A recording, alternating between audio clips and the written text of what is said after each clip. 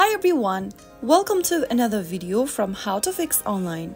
In this video, we will be learning how to fix Amazon application not working. No doubt, Amazon application is an amazing application where you can browse millions of products, compare prices, read reviews, make purchases, track orders, and much more.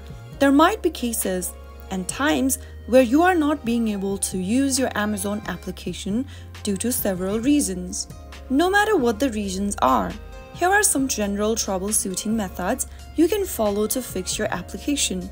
The first thing you can do is to restart your device. Simply go ahead and press and hold the power switch for your particular device and restart the mobile device for once. Also ensure that you are connected to a stable internet. Once you are done with it, the next step is to force close your application. Swipe up from the bottom of your screen and bring up the app switcher where you can easily close off the Amazon app completely. Simply push off the app card upwards and this will force close the app. Once you do that, open the app once again and see if that fixes the issue. If the problem still continues, the next thing you'll want to do is to update your app. Open your App Store or your Play Store from your device and go to the search box and type in Amazon. Once you do that, you will come across the search result where you can see the Amazon app. If you see the update button instead of open, simply go ahead and tap on update to download the latest version of Amazon app on your preferred device. Outdated apps can be buggy and it might cause performance issue. So once you update the app, you might be able to fix your issue. Simply open the app after the update is completed and check if the problem continues. If you still see problems there, you can consider clearing the app cache. Open settings from your mobile device, whether you are using Android or iOS, and go ahead and look for the General tab.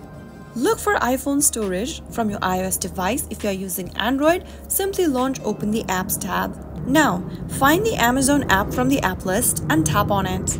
Tap on Offload app on the next page and confirm.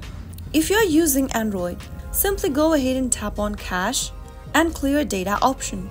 Once you've offloaded your app, tap on Install app again and make sure that you download the Amazon app again on your device.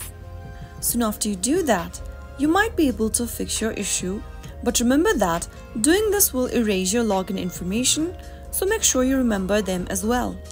After you complete through these steps, you might be able to fix your issue right away.